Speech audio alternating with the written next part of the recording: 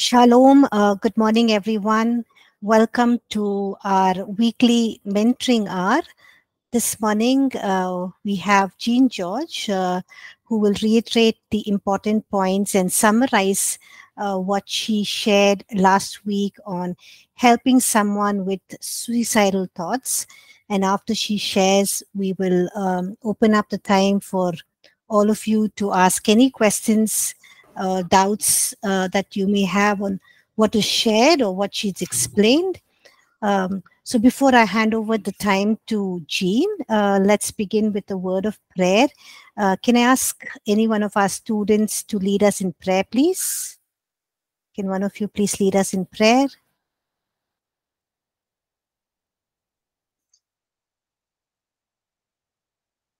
Diksha, are you there? Can you lead us in prayer, please?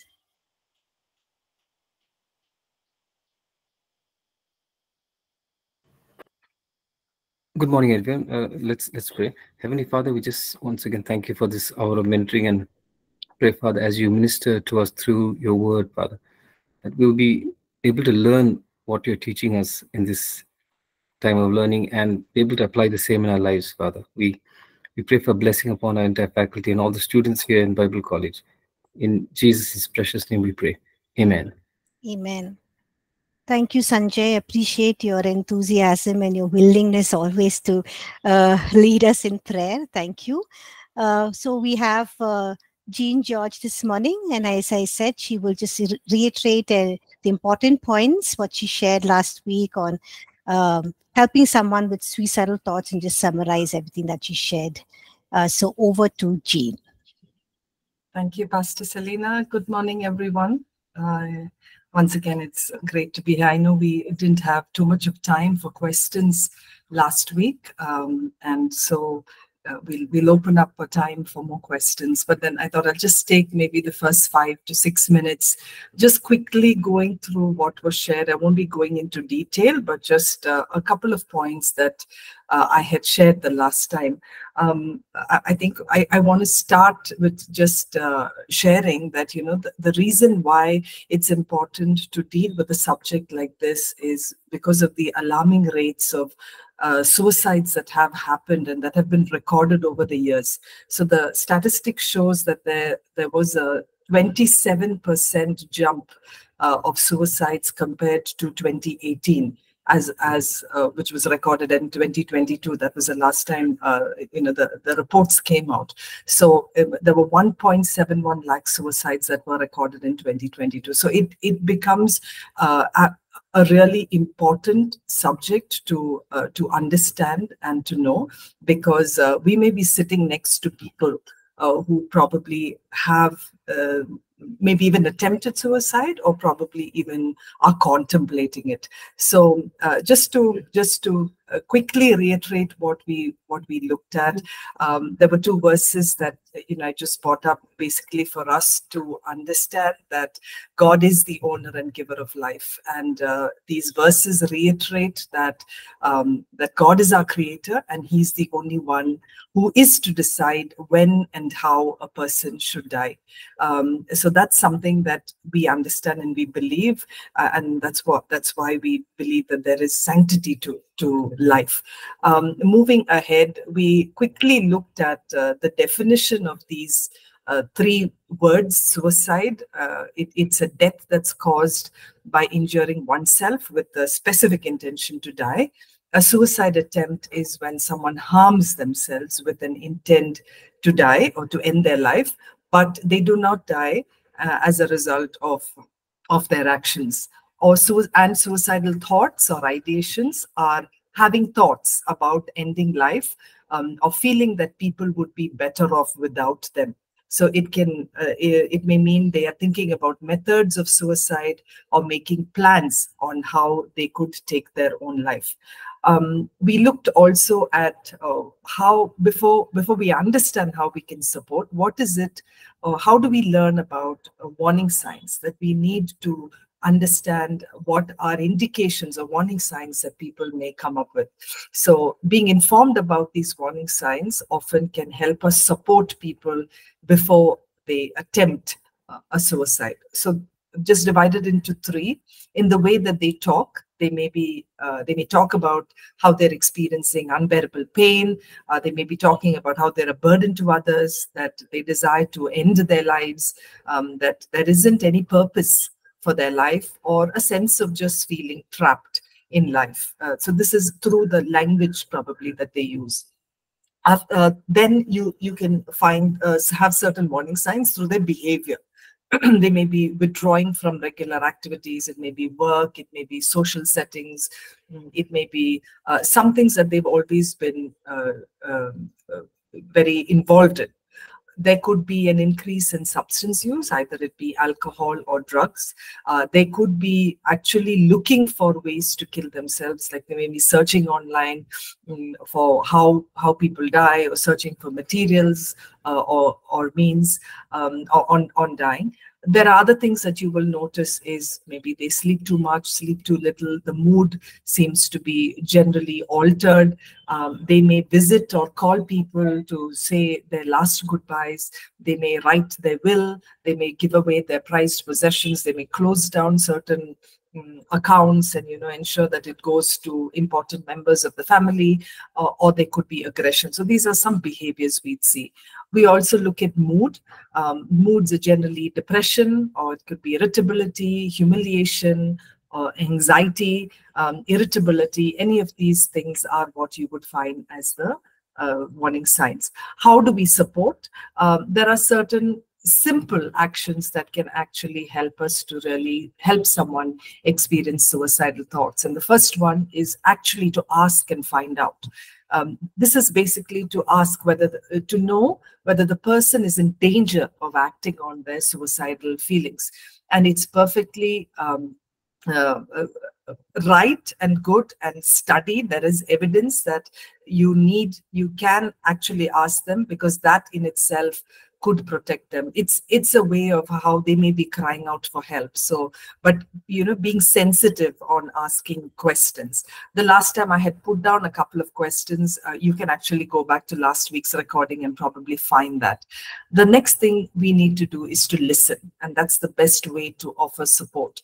It's to be with them, not arguing, not minimizing their pain, not offering advice, but just listening and being present. It is when you do that, you're letting the person know that you are there as a support without judgment, and you are there to help. Then comes determining. You need to determine how severe these suicidal thoughts are. And we spoke about 4 factors. We said intent, that is the intention that they have to die. They may say something like, I want to end my life. I have come to that point for decision. The second thing is a plan. They may have created a plan as to how they will do it, where they're going to do it, what they're going to do, what are the kind of things that they have arranged for. So that's the second one, plans. The third is means. Means is the access they have to doing this. It may be some kind of a weapon, it may be some kind of a lethal measure, or something that they know they've got all of that ready. And last is the timeline. They have picked a day and a time and a place to do that. So intent, plan, means, and timeline is what you will determine when someone may be expressing these thoughts. The next one is to notify. Notify is to really get the support of somebody else, especially especially if let's say you're on a phone call, or maybe you're meeting them the first time and you have no background of them, to actually enlist the support of a family member. This is one time you can breach confidentiality, because their life is at stake, and that's your interest to ensure that they are safe. So notifying somebody who can actually keep them safe, or who can help them to get into treatment. And of course, the one is to keep praying, to let the person know that God cares for them in their situation. That it would be good to keep engaged and stay connected with them, either through your support of prayer or through finding out ways of how they can get the support that they want. So suicide prevention begins with care, begins with caring enough for people to know that you notice that something has gone wrong, and that's what we actively need to keep focusing on as we figure out how to support. The last one that I quickly went through is how can we as churches prevent suicide? The first thing we discussed is to deal with misconceptions, to understand misconceptions about suicide and faith, because sometimes it can misinform those who are actually dealing with suicidal thoughts. And people may believe that their depression or what they're going through is a sign of a lack of faith. And this can cause secondary guilt, especially to those having this condition. So maybe just an advice of, just pray or have faith, or, trust in God more may not be enough, because that may just, it may just look like an accusation that, they aren't doing enough. We understand that even Christians, even believers, are not immune to mental health challenges. And sometimes there is no guarantee against that depression, but it is to help them to tide through that. The second one is to encourage that they get support. And one way is that how we can combat the stigma is by encouraging those having depression or any form of anxiety to seek help, to seek help that is appropriate to their needs, whether it be medical treatment or whether it be counseling help, whether it be pastoral care, whether it be group support, whatever that is, to ensure that they get that support. And just to also share that we at Chrysalis, which is a part of APC, we have a list of qualified counselors, psychiatrists, experts in the city that can be helpful. So that's something that as a church we can do. And last of all, but most important, is to bring hope. Because we as a church are responsible to really show out and demonstrate the love of God to those who are hurting.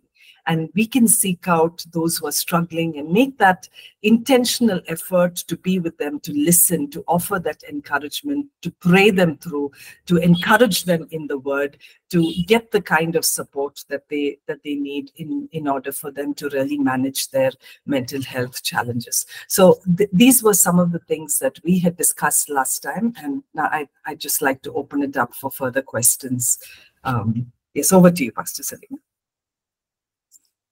Thank you very much, Jean, for sharing on this very important topic. The suicidal rates are very, very alarming. Even in our city, in Bangalore, it's very alarming to see young children, ending their lives. And, most of us are very genuinely interested in helping, people who are going through suicidal thoughts or planning to end their lives, but we don't feel competent. But thank you for sharing those valuable tips that can help us to move ahead. We'll open up this time for any of you who have any questions, or you have a case scenario that you would like to present, and you want Jean to help you how you can take this forward and how you can help the person. You can either type it out in the chat section, or you can unmute your mics and ask your questions. So the time is opened for all of you.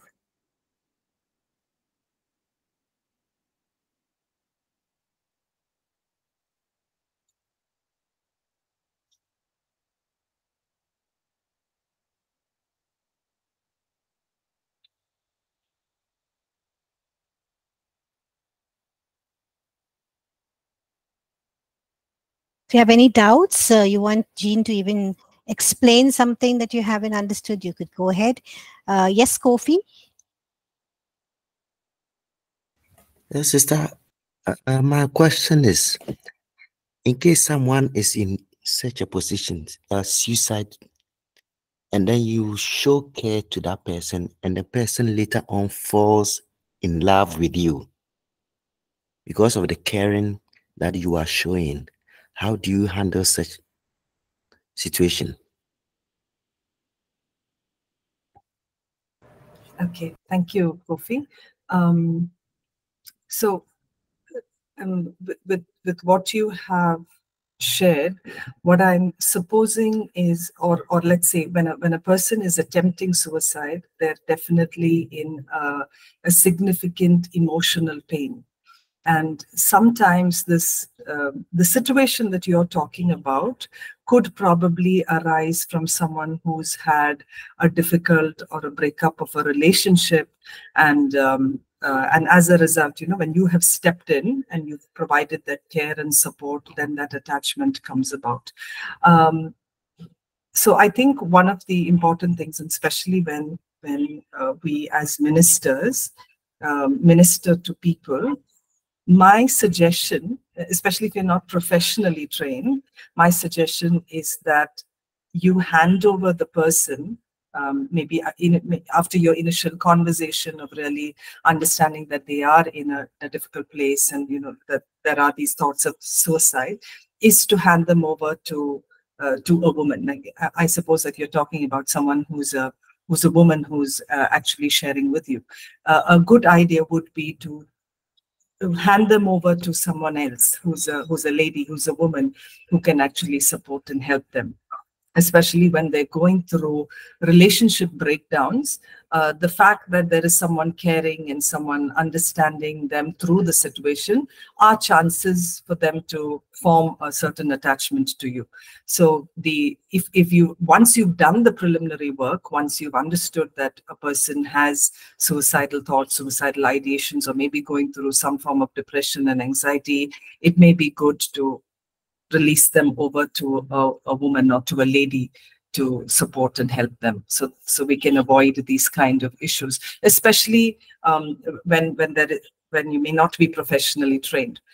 So in professional training, there are certain signs or certain indications that a therapist or a counselor would be able to pick up if there are these kind of issues, and that's what we call as transference. They transfer their emotional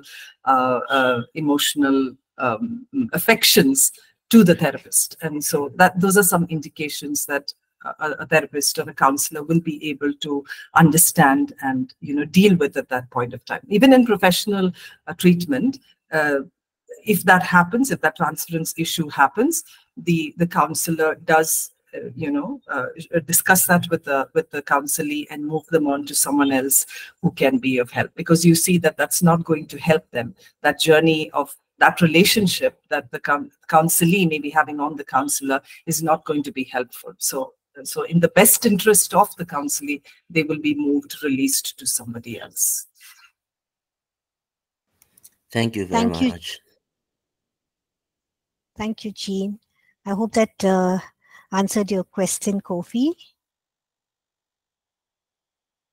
We'll move on. If any of you all have any questions, any doubts, you need more clarity on what Jean has shared, you can please feel free to type it out in the chat section, or you can unmute your mics and ask your doubts or your questions, or you need more clarification, you can do so as well.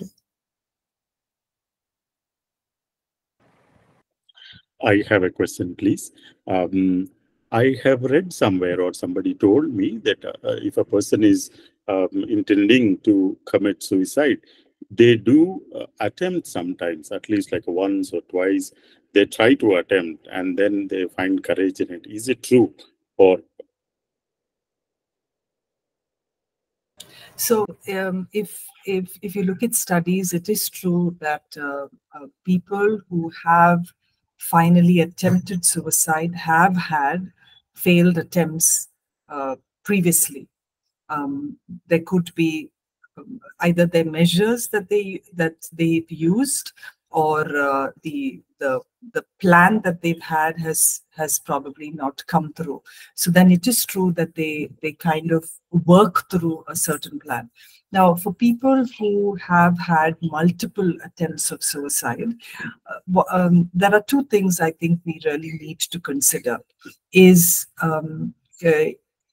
the fact that there can be a significant mental health challenge, which means significant depression, substance abuse, even something that we call as a personality disorder, right? And so this has to be attended to. So that's one thing that when you do see people attempting suicide multiple number of times, we may just not be able to leave them and say, okay, they're okay now, they seem all right, and let go of them. They probably require constant support, constant help, because of their coping mechanisms. Very often, if you look at certain case studies, a lot of people who attempt suicide have extremely poor coping mechanisms, and whenever there's a stress, there's poor frustration tolerance, and as a result, this is what they think would help them through that. A lot of, especially with personality disorders, people who have personality disorders, when they attempt suicide, they haven't really thought through a plan. It is just to get rid of the emotional burden or the emotional struggle that they are truly experiencing, because suicidal thoughts can be driven by a real overwhelming desire to escape that situation or emotional pain. So when they feel when they feel overwhelmed, it distorts their thinking to the point that they are not thinking straight. And it's important for them to realize that these are, like in what we would say, these are lies that are thrown at them, and these thoughts are entirely irrational. So, but for them to come to that place, they need to really mellow down or subside from their emotional overwhelm. And that's why for those who have multiple attempts, they require regular, constant help, in way of support. Thank you, Jean. I hope that answered your question, Vivek. Yes, please. Thank you. Thank you. Last week, we had Lyndon who wanted to ask a question, and he's here on the call. And we didn't have time to hear you out, Lyndon. So would you like to ask your question?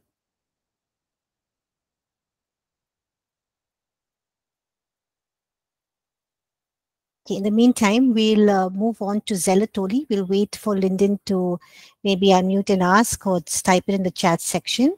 Zelatoli Watsa's question is, can you share some practical ways to reach out to a person who has lost hope and shows suicidal tendencies in his or her conversation, especially if that person is a family member and doesn't value a person who wants to help? All right, thank you, Zelatoli. If you had been through the presentation, there was some pointers that we brought up. I'll just probably quickly highlight a few. I'm taking to cognizance that you said doesn't value a person who wants to help. So what I see is you may desire to help the person, but they don't value you. But then you have seen that there is probably a tendency. I still think it is worth the while if you do the following things that we're going to discuss about. But if that doesn't help, enlist the support of some other family member that may be close to the person. If they value somebody else or value listening to them, maybe enlist that support. But whether it's you or whether it's the other family member, the first and foremost thing is to really show that you care and you're concerned. And if you have noticed that they have this tendency, as we had spoken about, ask them where they are at, what is going on right now in their lives, and certain questions, as I had spoken about the last time, you can actually ask. I've noticed that you've been really low over the last couple of weeks, couple of days. Is there something that you'd like to share with me? Do you feel like you've given up? Have there been thoughts of dying? Have there been thoughts of hurting yourself? Even asking, have you even thought about suicide? Or if they do say yes, then you go about asking, how have you thought of doing it? Have you thought of how and when you're going to do it? Do you have any access to those weapons or to the means that you're going to harm yourself. So it's important to ask as they're talking. And even as they share, it's important to take them seriously. Remember that even when they're sharing whatever they're going through, I think for us, we feel under the pressure of solving their problems, but you don't have to be under that pressure. Just offering support and encouragement to talk to them about how they're feeling. So the first is just to ask, and being a listener. When you're listening, you're not sidestepping whatever they're sharing with you. You're there completely focused on what they have.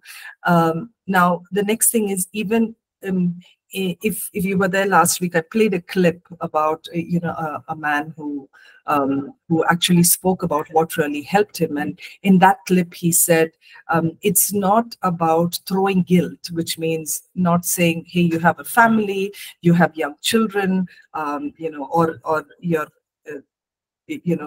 this is what you believe in, this is your faith. Actually not throwing that guilt on them can be really, really helpful at that point of time. Just to step aside from that to just being in a place of just listening and being alongside with them.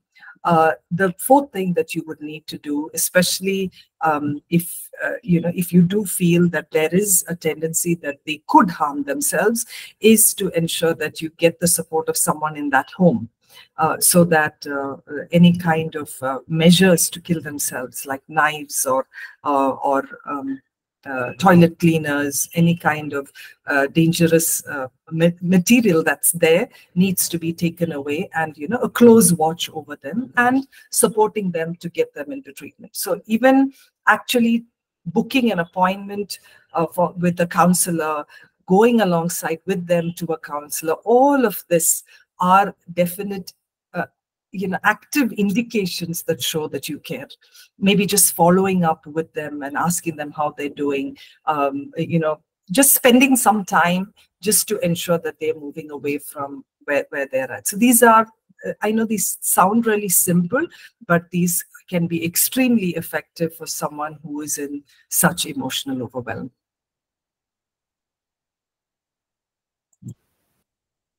Thank you, Jean. Did that help, Salatoli? Jean shared? Okay, thank you. Anyone else? Lyndon, Martin, do you like to ask your question which you had last week? Or is it already answered? Anyone else would like to ask any questions? Any doubts you have, clarity on what was shared? Pastor Selena, if no one has a question, maybe I'd like to put forth a question Sure, Jean. to all the students, because I think it just helps us to think. This is probably, let's say somebody has committed suicide, but you're dealing with the family. You're dealing with the pain that they're going through, the kind of questions that they may have. So just thoughts on what do you sense, or what do you think you would do if you were in a situation like this? And I'm sure maybe some of you have already faced that, but it's an important question to ask. What about survivors of those who've attempted and committed suicide? So what do we do? What are best things that we can do? So I'm actually going to bring up the question to you all, so that you can just hear some thoughts and some ideas. Thank you, Jean. Very relevant question. So we'll open it up to any of you who would like to share. If you face this kind of a scenario, and what did you do? Or any of our faculties can share their thoughts.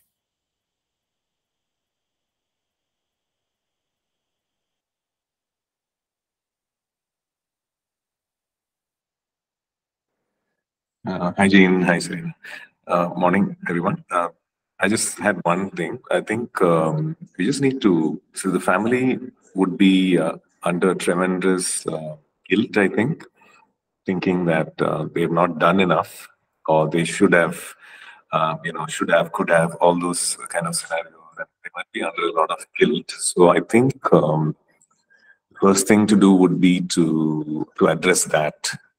I'm not sure how sufficiently we can do that, but I think the first thing would be to kind of address that. That's what comes to my mind. Yeah. Absolutely relevant, Pastor Jaykumar.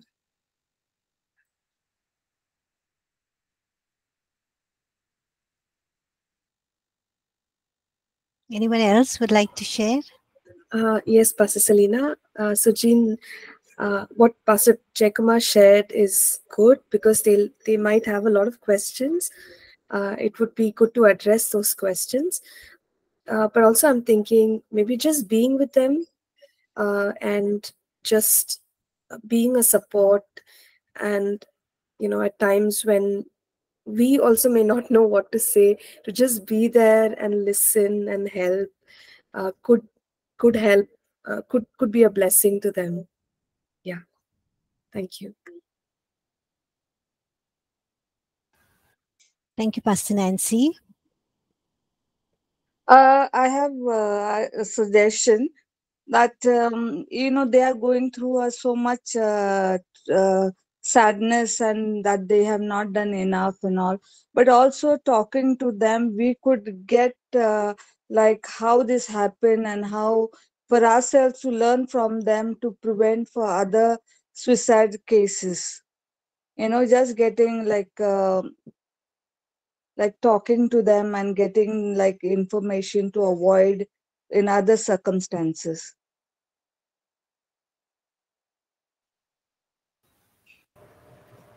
Yeah, so it's actually, I think one of the important things that you said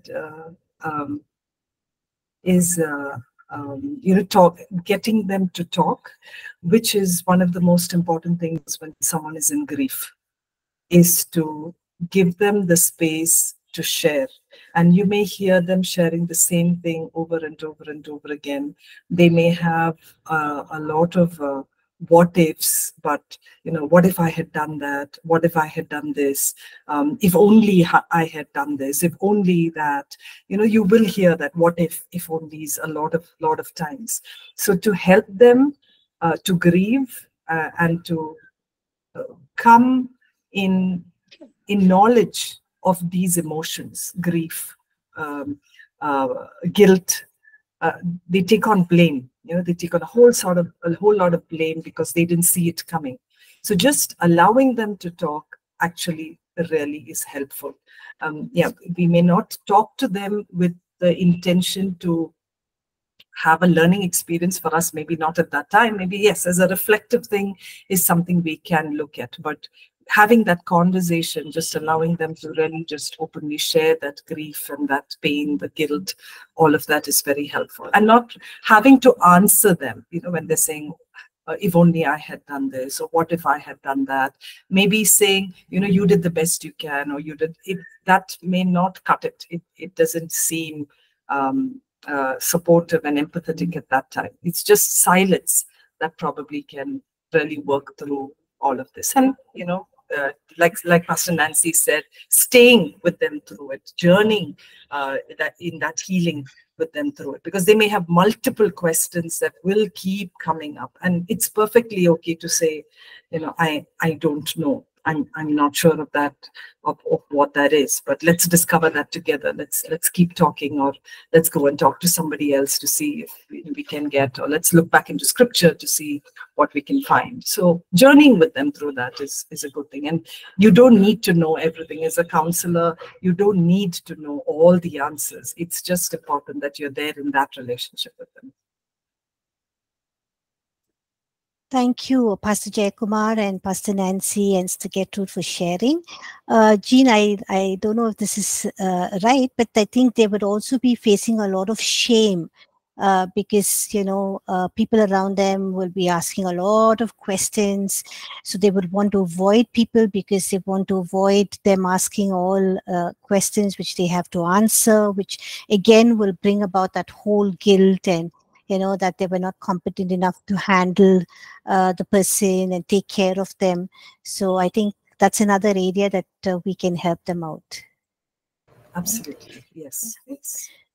Thank you. So Lubega says, I will invite a counselor friend to talk to the family and also be around to listen and learn.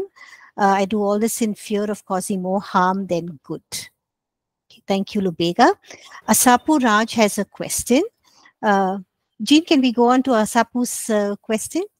Okay. Is it important to ask those questions like how they wanted to commit suicide, when and where, and how will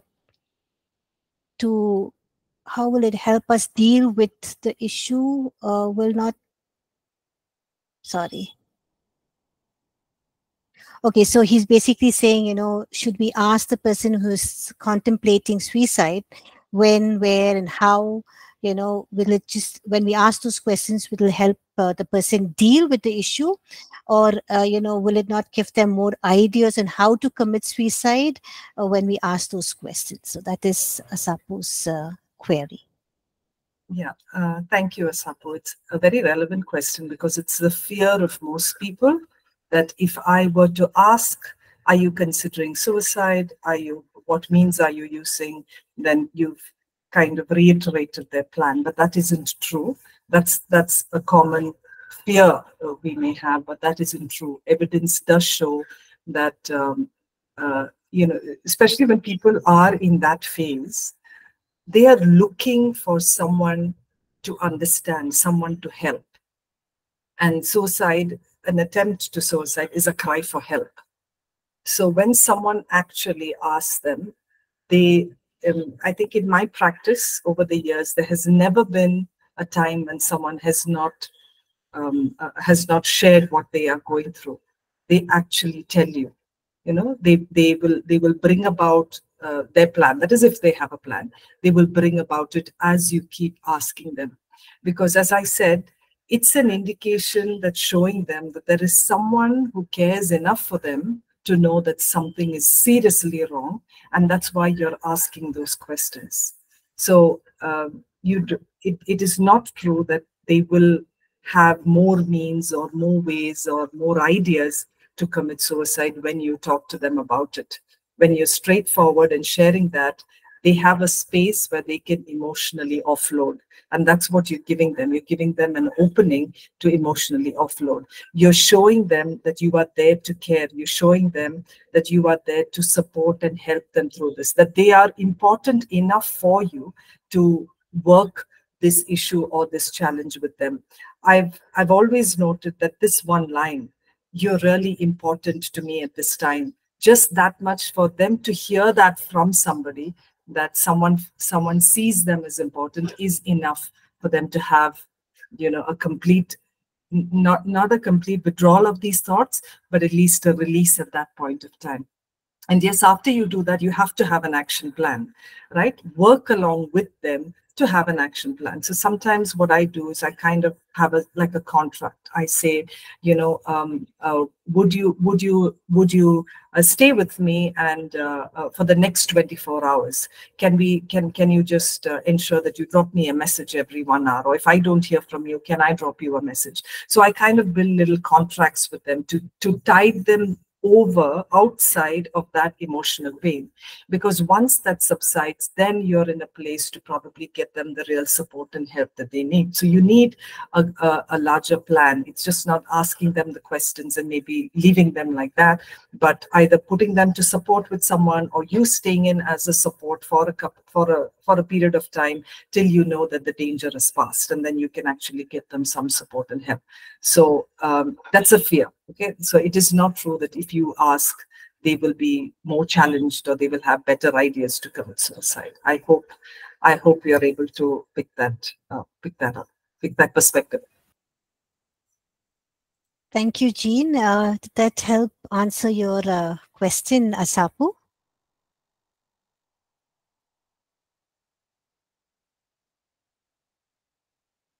Thank you. Anyone else has any more questions? You want to share anything? Please feel free to unmute or to post it in the chat section. I just have a quick question. Now, how do we develop a preemptive environment? Maybe at home. I'm just thinking about a home scenario where there could be teenagers growing up, and there's a lot of content out there. Like even suicide is suggested as a fantasy thing, stepping into another world kind of thing. So, so how do we build like a protective, preemptive kind of environment? Any thoughts on that, particularly with regard to suicide? Thanks. Thank you, Pastor Kumar. So if we're looking at, and I'd like to bring it back to a home context, and it's so relevant what you asked, because if you look at young adolescents at this point, in our time right now, every home, or most homes, not every, most homes, you would have young adolescents at least having spoken of a death wish at some point of time. Because of, number one, the challenges that they go through, the changes that they go through, and the kind of pressure that is, and like you said, Pastor Jayakumar, the kind of content that is available for them. Some factors. The first and foremost thing is, yes, openness. To provide an environment where there is open sharing, where there is emotional vulnerability, that parents can actually share about their personal journeys of how, of what is going on in their lives. So that, and how, from parents, how they have dealt with it, or how they are finding ways to cope with it. So that open environment actually helps children or adolescents to see that there is a space, or there is a parent who is there to understand my situation.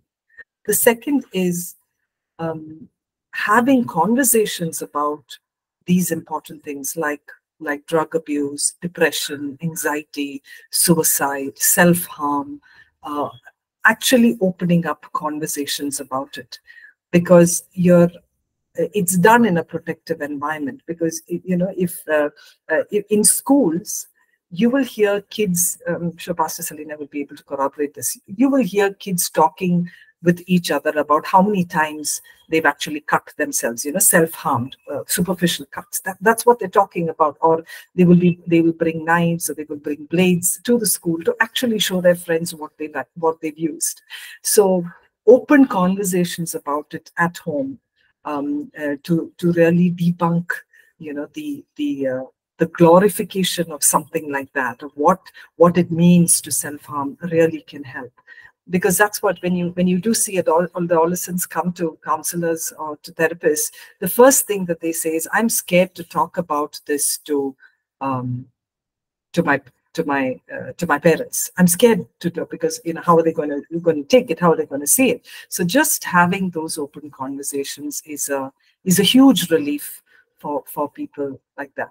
The next is to note signs of depression. Now, especially in young adolescents, the rate of depression and anxiety has peaked up so much over the years, again, because of the kind of influences that are there. So really knowing the first signs of depression and getting them the support and the help that they need can again reduce this incidence of suicide. Thank you, Jean. Thank you, Pastor Jayakumar, for your question. Did that help answer your question, Pastor Jayakumar?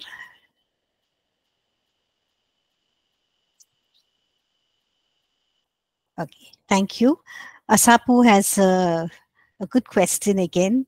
If a believer commits suicide and dies, will they go to heaven? Yeah, can I open it up to the other pastors? Yes. But yeah, I'll just add a line, and then I will ask any of the other pastors to support. So in the way that I see it, and I hope, and I'm sure the pastors can help, is God's grace and mercy is beyond our understanding, and and it's unsearchable. That's what it says. We believe that the atonement of Christ has covered all our sins and every mistake that we may have committed. And we read that in Hebrews, where it says he offered that single sacrifice for our sins for all time.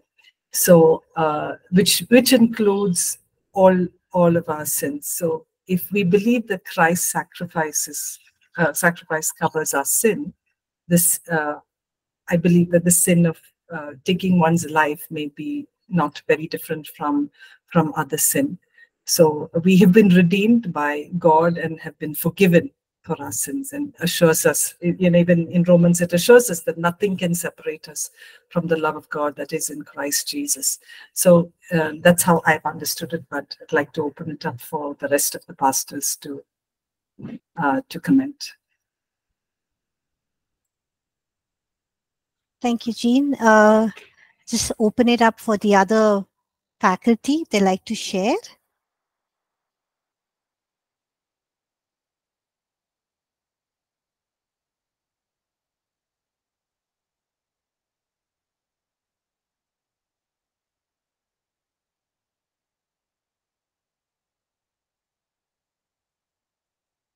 Any other faculty would like to share on this?